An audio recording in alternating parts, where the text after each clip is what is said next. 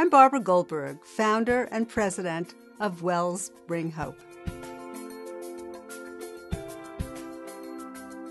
I was part of a small group of women who heard a talk about the dire need for safe water in West Africa and the plight of women and girls who walk in a typical day 4 to 6 miles to get water that often causes death and disease. We said, women and girls walk miles every day. Think about it. Every single day of your life, you have to do this. You can't say, I'm coming down with the flu. I'm going to stay in bed today. Can't do that. You must walk to get water. This is a simple problem with a simple solution. We can do something. Let's do it. We serve the poorest country in the world, the people of Niger, West Africa. It may be hard to believe, but 68% of the people in rural Niger have no access to safe water, and 96% have no access to basic sanitation.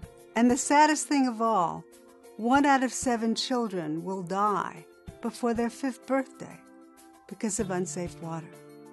When I first visited Niger in January of 2009, I met a woman named Halima. Halima lost 11 out of 12 children.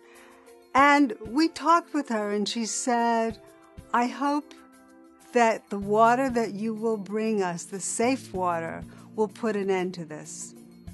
And when I saw her again in January of 2012, Halima was so happy because no more mothers in her village were experiencing a child dying from unsafe water. And in spite of her loss, her very, very deep loss, she was thrilled that this problem had gone away. We are the only U.S.-based safe water organization that continues working with every village where we drill a well for a minimum of 15 years.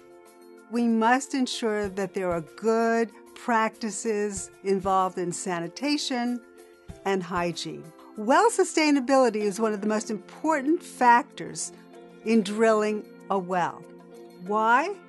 Because if you drill a well in the area where we work in sub-Saharan Africa, after 5 years, 80% of those wells fail. Where we've worked, 100% of our wells continue to operate after we've been there for 5 years. This happens because we educate villagers on how to maintain their well. It's their well. $5,600 is the cost of a well to provide safe water and sanitation to roughly 700 people in a village. When you think about the fact that this water, this well, provides an endless supply of water for generations, that's not a lot of money.